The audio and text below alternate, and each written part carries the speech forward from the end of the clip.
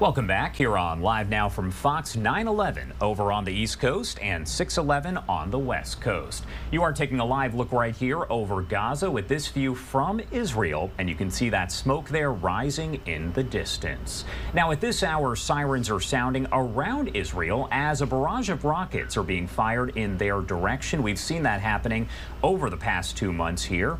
There are initial reports that one person was injured in central Israel in a rocket attack. In the meantime, Israeli forces are battling Palestinian militants in Gaza's two largest cities, with civilians still trapped in the fighting. Trey Yingst with Fox News is live for us now over in southern Israel. And Trey, what are you seeing? What are you hearing today? Are you hearing those sirens that are going off there? Yeah, hey, Josh, quite a lot of activity along the southern front today. 66 days into the war between Israel and Hamas. The factions inside Gaza have maintained their ability to fire on major population centers. Earlier today, rockets targeted central Israel, sending hundreds of thousands of people to bomb shelters. Also, many of the southern communities, including this one, took fire from Gaza. It comes as Israeli forces are ramping up their strikes against the Strip.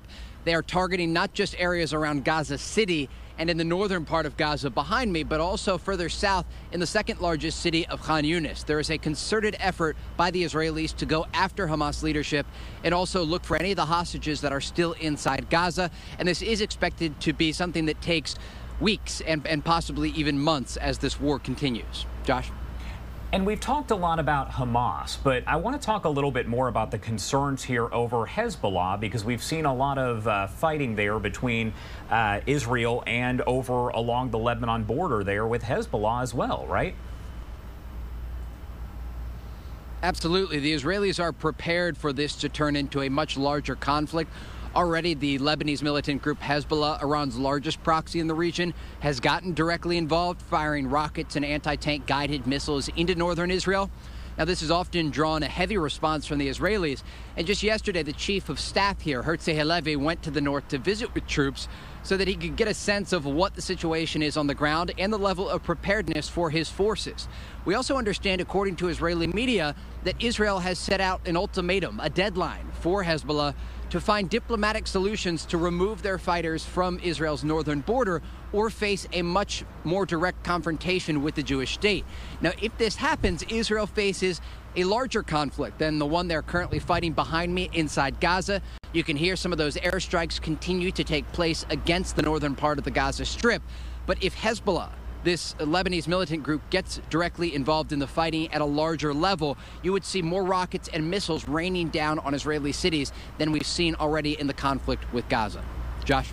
And talking about the Houthi rebels, that's something else that's going on there over in the Red Sea. We've seen video that has now been released by the U.S. showing the USS Carney, I believe, as it was firing to shoot down those Houthi drones that are out there. So I imagine this is coming from several different ends here, because you have Hezbollah, you have the Houthis, and of course, Hamas.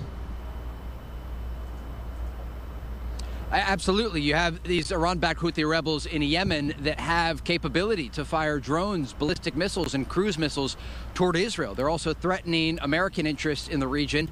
We know that the Americans are trying to help Israel with their defense, but Israel has a multi-tiered defense system. They have not only the Iron Dome, they also have David's Sling and the Arrow system that can be used to shoot down any sort of missiles from places like Yemen. The question here is really how the Americans and how the Israelis will respond against the Houthis in Yemen, because they understand they have quite the arsenal of capabilities that have been provided by Iran, and they're also directed by the Islamic Republic. So it creates yet another front that Israel has to deal with in this developing conflict, and the possibility that Iran uses the Houthis to get more pressure on Israel as they work to destroy Hamas inside Gaza. All right, Trey Yingst there with Fox News, joining us live from southern Israel. Trey, as always, thank you so much for taking the time to be here with us, and please stay safe out there. Thank you.